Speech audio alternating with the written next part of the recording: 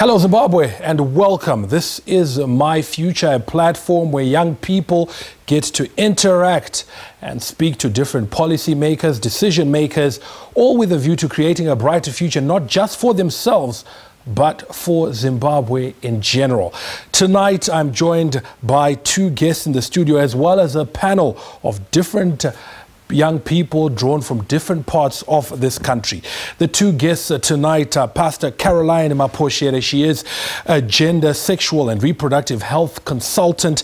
And alongside her is Mr. Jimmy Wilford. He's a young people and sexual reproductive health specialist. The panel that they will be speaking to is led by the two gentlemen and lady right in front of me here, Rufaro Manyepa, Samantha Monera and Makomborero Moropa.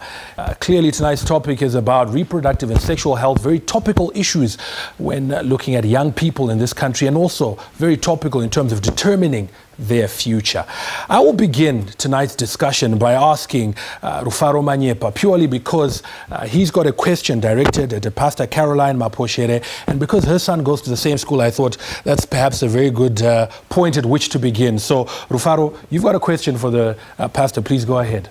My question is, a lot of the time, more often than most, parents find it very difficult and embarrassing to engage their children in discussions and talking about sex or anything even involving sex.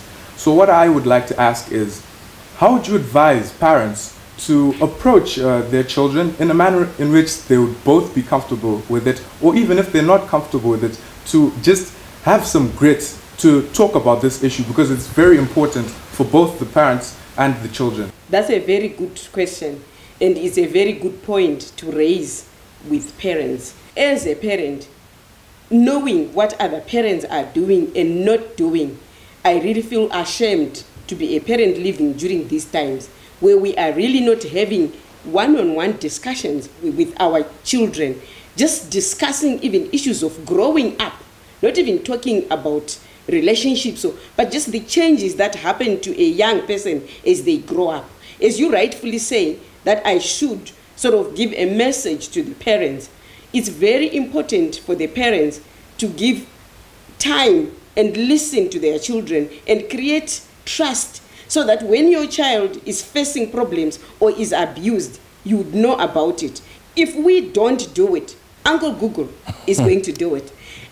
Teachers and other people may do it. However, when those other people and peers do it, they then exclude our family values, which yet we want to instill in our children as parents. I've talked to some young people who have said, you know, Auntie Kero, our parents only talk to us, which is very unfortunate. However, at times some parents don't even know what to say. They think you know it all. They think the teachers have told you at school. They think you will Google it, you know, on your tablet, on your phone, or whenever. At times they are themselves not confident enough to say, where do I begin? What do I do? Or at times they've messed up their lives and don't want to go back there and are afraid you might actually say, how did you handle your relationships when they probably know that they have failed? So there are a number of reasons why parents would fail that way. However, there are a lot of places where parents could go and be trained. Parenting is a skill. And parenting in this day and age, where children are exposed to so much information, it's a challenge to parents, which we must admit that we have. Hence, we should actually seek other sources of information or seek other forums where we can have either support groups or be trained on how to approach this subject with our young people. Pastor, and also you, Jimmy, both of you, I suppose, a very pertinent question raised there, but where these young people feel that, look, I am at an age where my friends are talking about these things or seem to know about it, but my parents are silent on it, do you recommend that perhaps they should approach their parents? How do they go about it? Because you've spoken quite a lot to the parents, but as a young person who is in the dark, what do they do? I would come in and say this is a shared responsibility. I think it's also a responsibility of the young people to create that friendship with parents. You know, we don't necessarily need to communicate with our parents when we are in need of money or school fees to check, and maybe to go there and submit your report. You need also to create that particular relationship with the parents. In as much as we are faced with situations where parents sometimes they don't spend time while at home trying to make ends meet. But it's also a responsibility of the young people to go and create that relationship with the parent and start those conversations.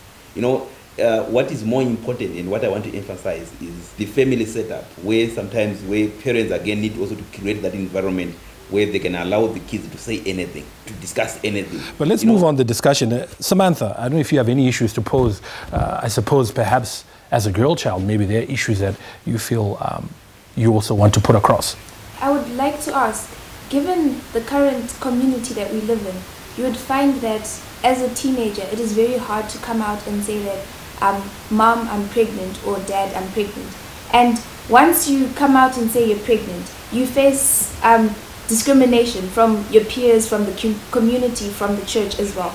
So I wanted to ask directly to Mrs. Caroline, how would you advise that the church approaches such? How would they help us in a way that I will not resort to abortion as the first option? A church, a home, a community is a place of second chances. There are people who are already living lives of second chances. Firstly, the church. Jesus Christ himself was so forgiving and accepting that if we are actually true Christians, that would be the first place where somebody would be having confidence to pick up the pieces and go ahead with life. Therefore, there should be that atmosphere within the church where someone would be taken back and accepted. However, there is a responsibility that that young person should have, where you are approaching everybody with this sense of remorse.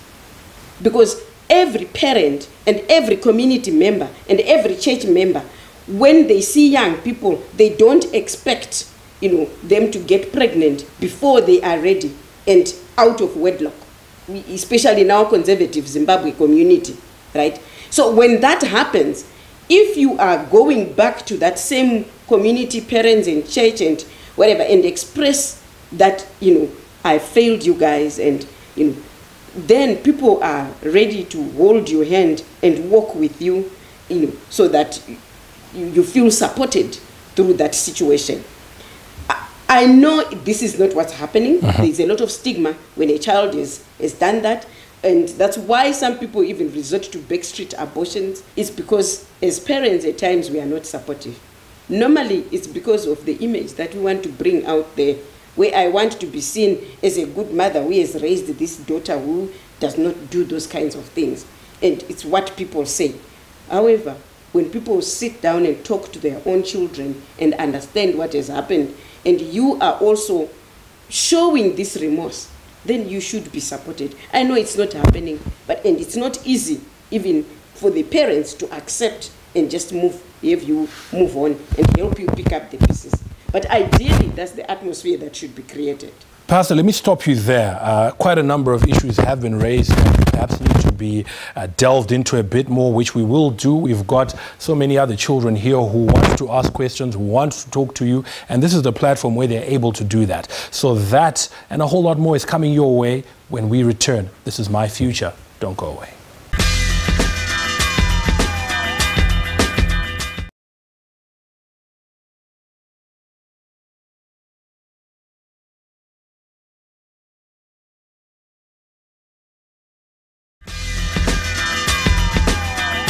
Well, thank you for staying with us. Welcome back. This is My Future. My name is Farai Mwakutuya, and our two guests this evening, Pastor Caroline Maposhere. She's a gender, sexual and reproductive health consultant, and alongside her, Mr. Jimmy Wilford, young people and sexual reproductive health specialist. Before we went to the break, there was a question raised by Samantha, which is a reality that unfortunately many young people face. Stigma, the fear to actually come and say, look, I have fallen pregnant, or perhaps I've made a girl fall pregnant. Jimmy, I know you wanted to weigh in on that. Please go ahead. Yeah, briefly, just to say, right now we are discussing about my future, young people's future, etc. So I think it's also important for us to emphasize again to young people that when you are talking of now of the pregnant, the challenges associated with them, there is a result of a symptom of something. As a teenager, I think we need also again to really break the silence around issues to do with sex and sexuality. It's actually quite totally related to what we discussed earlier on when we were saying how can also parents create an environment where they can discuss with with their kids, their children, issues to do with sex and sexuality, such that we will not have our teenagers being in such a position to say, I'm now pregnant. No, being pregnant is a symptom of something.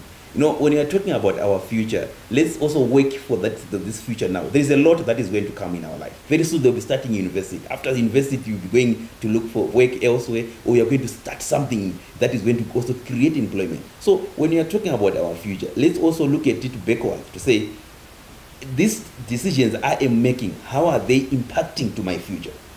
Getting involved in relationships, having unprotected sex, what does that mean? Is it only about pregnancy, or is it about other STIs, including HIV and AIDS, all those things? So we need also to look at it, this issue of pregnancy, say, in as much as the society is supposed to accept and come up with remedial ways of dealing with this issue, there is also another responsibility from the young person to say, you need to try by all means to avoid finding yourself in such kind of a situation. I just want to pick up on that point that you've just raised, the responsibility on the young person. And obviously, I suppose, because you are much older, you will relate or appreciate where a lot of parents today, a lot of older people say the children of today are different. They are no longer as hardworking. Do you think that perhaps these children of this generation are being given too much of an easy ride, where we're saying, you know, it is the .com generation, so if they make certain mistakes or if they do certain things, it's okay? Or is it unfair for us to judge them based on the standards that perhaps you and Jimmy had as you were growing up? It's unfair for anyone to judge the current generation based on what is happening right now. No technological development. What is now more important is for us to, how can we harness the development within the ICT field in the best interest of the young people. In teenagehood, there are challenges that are associated by teenagehood, whether we are in whichever generation, those challenges are there. So I think what we just need to do, for those who are privileged enough to be in the decision-making position, they just need to contextualize what is happening right now. Then from there, make appropriate decisions to ensure that we guide our young people as they grow up in the best interest of the future. That can also help the country generally, and the young person in particular. Let me hand over to Makomborero Muropa. Please go ahead, sir. Thank you very much. A painful and very unfortunate truth is that the youth are engaging in sexual activity prior to the age where it was usually set at. Gone are the days whereby sex used to happen long in their 20s. My question is, would you advise on the placement of condoms and other sex-related materials in schools or churches per se?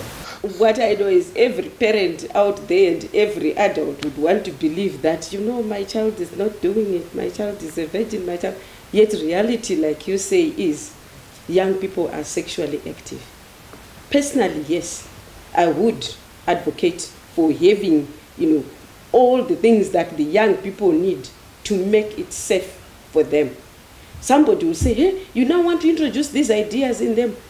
That should go along with some education. The education should not only be even in those schools, but even at home. This is my future. We should have the intergenerational discussions. What are the goals? The goal setting should happen between parents and young people. And we discuss, my child, Makomborero, who do I see 10 years from today? You tell me, oh, you see a successful lawyer. And I'm saying, what could stop you from getting there? And then you tell me, if I indulge in this. So whether condoms are placed there or not, if you are focused on your goal, which we have discussed, which I'm facilitating for you to get to, whether condoms are in your way or whatever, you should be able to make choices along the way and say, no, this is not for me. I am for this. I am for giving young people information, devices, and everything, and leave them to make the choices. Thank you very much, Pastor. I know we've got a whole panel of other young people behind here who I'm sure I've got burning questions. So let's open it up to them. There is a roving mic. Whoever's got the microphone, please tell us your name and direct your question. Thank you. My name is Tendai Dion Mahundi, and I would like to direct my question to Mrs. Caroline. I think there's an increase in gays and lesbian in our community today, and I think that the church should help to intervene and solve this problem instead of judging these people and turning them away. I suppose maybe just to add to where she's coming from as well, the church is often seen as, you know, you're right or you're wrong. And if you are, if you're not right, you're wrong. And so maybe a lot of young people feel that, look, perhaps this is not the place for them because the rules are too strict, or, you know, there's just too many boundaries. And if I step out of line, then, you know, I'm completely wrong. Is there a role, perhaps, to follow up on what she's saying, that the church can play in saying, look, yes, you can make mistakes. Yes, you will mess up along the way. But still, you know, perhaps that's why so many young people aren't coming to the church. Right. We tend to look at life in binaries and boxes where things are either or. And yet life is not like that. Even when we live our lives, although we have sections and ministries and whatever, Ministry of Agriculture, Ministry of Health, when I'm living my life, I don't say now I'm living Ministry of Agriculture and start eating. Having said that, what I'm trying to say is we must accept that there are times when we don't understand certain things and when certain areas are not the binary that we think they are. Therefore, we should be more accepting and more accommodating and allow the young people to express who they are and express what is happening to them, and even us understand what is causing that, so that we can then begin to say, is this a learned behavior or is someone born like that? What is happening? Right now, most people cannot answer that, and yet they think they can solve that. If there isn't that open relationship between parents, even at churches with pastors or youth pastor or whoever, that young person will not stand up and say, I think I'm different. Right? So unless and until that relationship and that path is clean enough for people to walk without judgment, we will not have them coming out. And that will continue. And that's unfortunate at times, that we take a position and judge and say this is wrong. It's because we live our lives in binaries and boxes. Yet life is not like that. Life is very loose. So we should allow it to flow and find out what's happening. Indeed. Thank you very much, Pastor. We must take a short break now. I know that the discussion is getting quite exciting now. There are a lot more questions and contributions that are coming. We'll get to those soon after we come back from this break. My Future will continue shortly.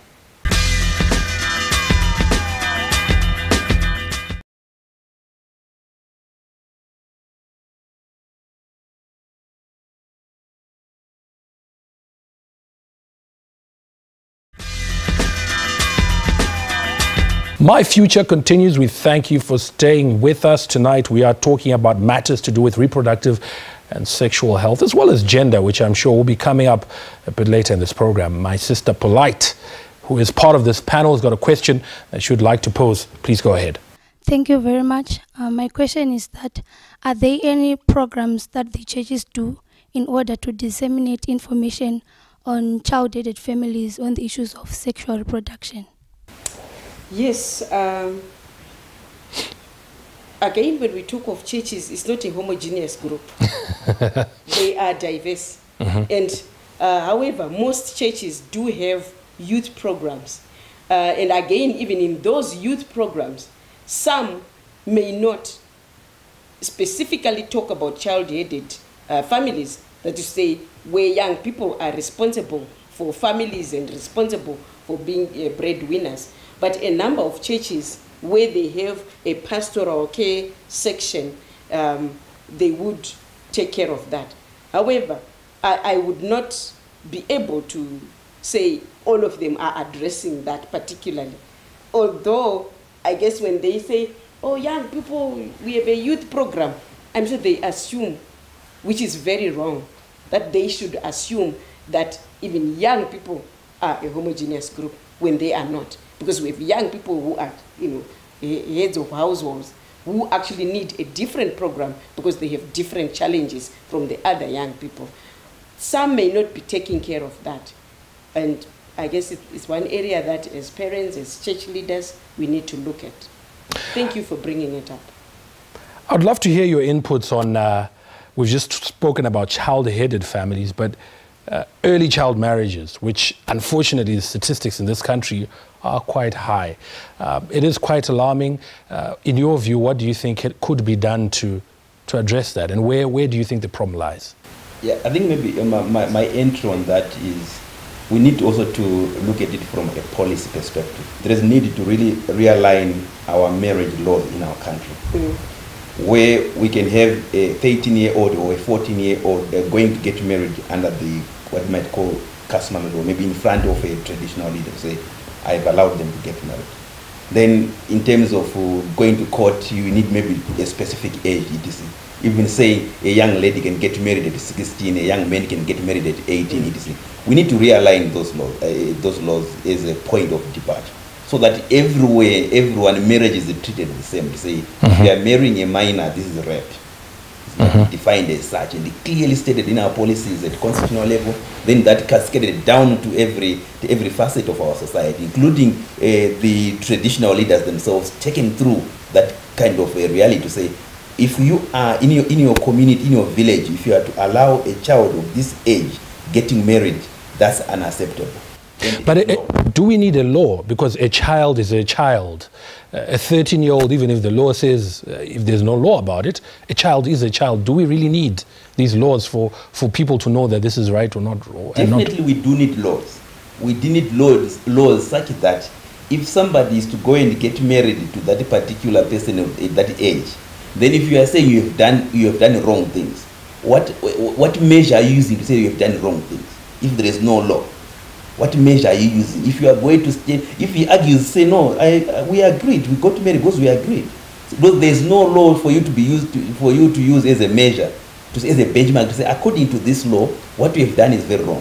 For somebody can simply say, I went to my chief and I got married to her at 14 years, or the parents came, I had done this work for them, I've been staying here with them and keep looking after this family, their cows, etc. They've given me their daughter to get married to, at whatever age. If the law says that is also wrong, we need also to, we can easily deal with that kind of a case. So we need to realign our laws. This is a point of emphasis to say, in Zimbabwe, for instance, we need to realign our marriage laws such that marriage is defined the same way in Harare, in Bulawayo, in Chivi, in Mausekwa. It must be defined the same way. It is seen in the same perspective. Okay. Before you come in, Pastor Caroline, there is an issue that I think we need to touch, the issue of gender, because you're a gender specialist yourself. A lot of the time when I discuss or engage with people on gender, there are two things that come up.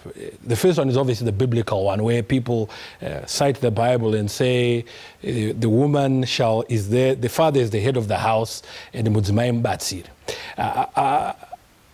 And also some people point out that, look, to address these gender issues, we must start at this age with the young people. By the way we raise our sons and the way we raised our daughters, to know that, you know, these are the gender issues, these are the gender dynamics. Do you think that is being done enough to let these children know, to empower the girl child, to educate and make the boy child aware? And also just your thoughts on the biblical issue. We are not doing enough, unfortunately.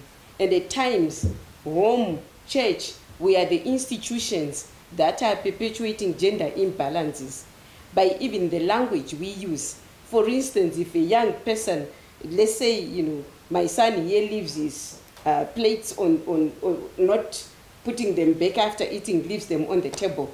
If you hear someone, maybe even a mother, another woman, saying, this child is going to grow up thinking a wife is there for kundisimudzira ndiro. The language, the stereotypes that we put even in the way we talk and the way we raise the children makes them grow up with this mind where they don't respect each other. Therefore, we are not doing enough. Yes, we should catch them young and even begin to say the right thing, the correct language. For me, I don't know of a God who supports oppression of another person. He is a God of love. Even when he says, you know, most people are very keen to quickly quote the scripture in Ephesians where it said, wives, submit to your husbands. They don't finish to say this husband is likened to Christ who died for the church. It's very easy for me to submit to someone who loves me. And this submission is nowhere near oppression. When I'm told to submit to my husband, I'm not told to be his servant. I'm not told to be his doormat. I'm told, to just submit to his love, because he is loving me like Christ did. We tend to quote scriptures out of context. We tend to quote scriptures to suit our situations. Therefore, I don't think it's biblical to perpetrate gender inequality. People quote these scriptures out of context. That's not what was meant to oppress women when they say, wives, submit to your husbands. Some people have even gone as far as to say, look, by separating chores and duties as we do, cooking for girls and sweeping, boys do these sort of things, that is also perpetuating it. Do you agree? Very quickly. Well, gender is socially ascribed. In some societies, cooking and whatever is not just for women. Whoever is warm first is the one that does the cooking. You could have a husband who does the cooking in a home. So those are socially ascribed roles, which are not universal, which have nothing to do with sex.